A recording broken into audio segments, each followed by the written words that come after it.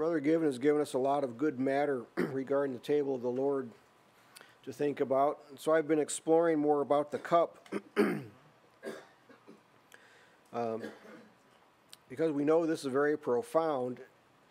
It's something that I'm sure we fellowship in this. We want to see more of this. We're not satisfied with what we see right now. So I considered 3 different places in Scripture that speak about the cup. What is the cup? Well, Matthew and Mark's account of what we call the Last Supper, Jesus says, he takes the cup and he says, "This is my blood of the New Testament." Speaking of what's in the cup is his blood, and then of the New Testament, a particular blood. It has a particular identity, an association. He didn't say this cup represents my blood, or what's in the cup represents my blood. That's not what he said. He said, "This is my blood." Only Jesus' blood makes the covenant valid. It's my blood of the new covenant or New Testament. I thought that without the blood of Jesus, see, the words of the covenant were nothing more than words on a page without Jesus' blood. I hope I'm not out of order by saying it this way, but it's like Jesus' blood quickened the covenant. It's like he brought the words to life by his shed blood. The covenant is no longer words written on a page, but now it's active. It's working. It's in force because of Jesus' shed blood. In the cup is his blood of the covenant. Wouldn't you like to drink of that blood? What blood was he talking about when he took the cup after the supper? The blood of the new covenant. It's the active ingredient of the covenant and the only blood associated with the covenant that God made. Then in Luke's account of this last Passover, Jesus says the opposite. He says, "This cup is the New Testament in my blood." Just reverse of what he said in Matthew and Mark's account. And Paul quotes it that way in 1 Corinthians 11. He says, "The cup is the New Testament in my blood." There is definitely a difference between the two statements, but both are true. In one place, Jesus says, he holds the cup and he says, "This is my blood." In another place, he takes it up and he says, "This cup is the New Testament." So what are we doing here when we drink of this cup? What is the cup? What is it about? The cup is the New Testament in my blood, and it is my blood, Jesus' blood, of the New Testament. Now, a cup is presented in the Scriptures in several places. It's always talking about the contents of the cup are going to be given or consumed by someone. For example, there's a cup of wrath. You know, that means when God's talking about a cup of wrath, he's saying his anger has risen and someone's going to drink of what's in this cup. So the Holy Spirit uses this like a picture for our minds to get the idea of what God is doing. Whether the contents of the cup are good or bad, whatever cup has been given to you, you will partake of it. The cup is like the lot that God has determined for you.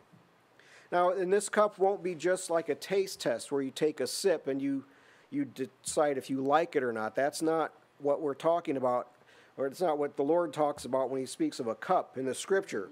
It's all consumed. It becomes part of the one who drinks it. So there's no such thing as taking a sip of the cup and then pouring the rest out. Now, here are a couple of good examples of the use of the cup, the word cup. In Psalm 16, verse 5, "The Lord is the portion of mine inheritance and of my cup. Thou maintainest my lot." So the psalmist here, he was considering what God had given him, his lot. He looked in his cup. It was the Lord himself. That's a good cup. Amen. Psalm 116, "I will take the cup of salvation and call upon the name of the Lord." Now at this table, we've been given a cup that's unlike all others. It's certainly not a cup of wrath, but it's a cup that's been given to us, but it's a cup that is shared. It's a cup that we share amongst ourselves and that we share with Jesus. It's a cup of communion. As far as I know, there is no other cup like this. When we get right down to it, Jesus didn't present this cup as an illustration or as a means of defining something or as a representation of something. That's not this cup. That's not why he spoke of it this way.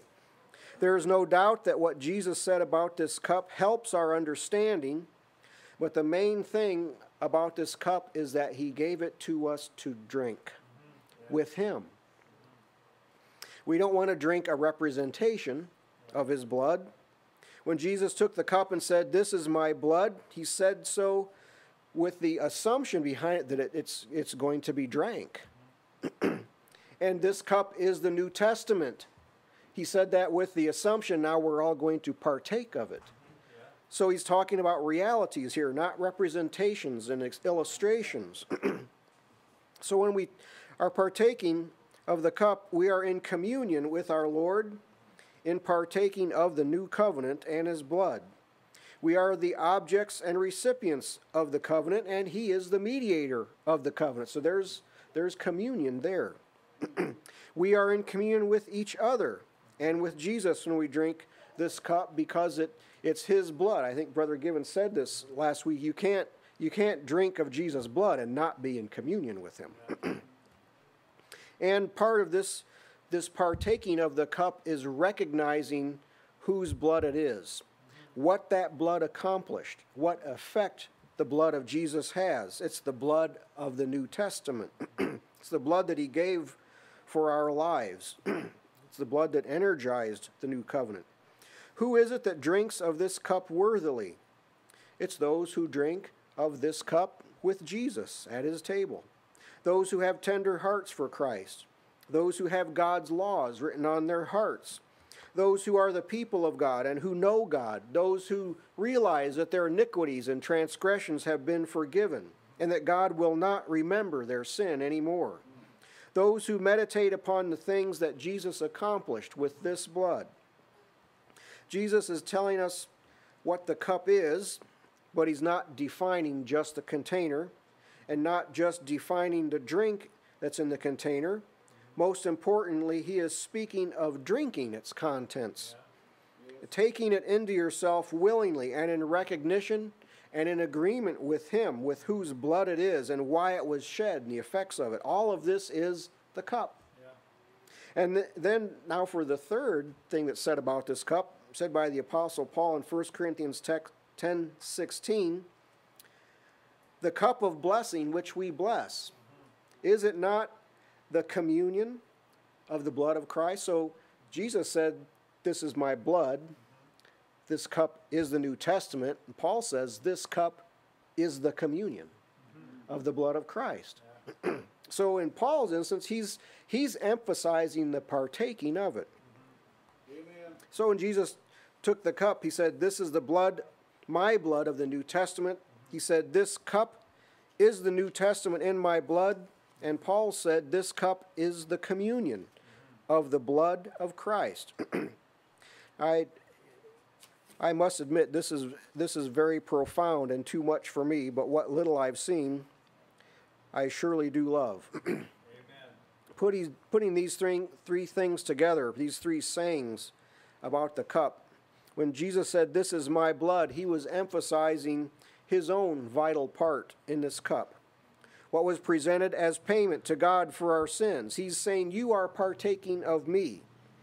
When he said this cup is the New Testament, he is emphasizing what God has done because of his blood and our participation in it. Amen. And when Paul said the cup is the communion of the blood of Christ, he's emphasizing our partaking of it together with Christ in joyous belief and understanding of what has been done in him. Amen. So let's give thanks for our Savior that gave us this cup of blessing, the blood of the new covenant to share with him.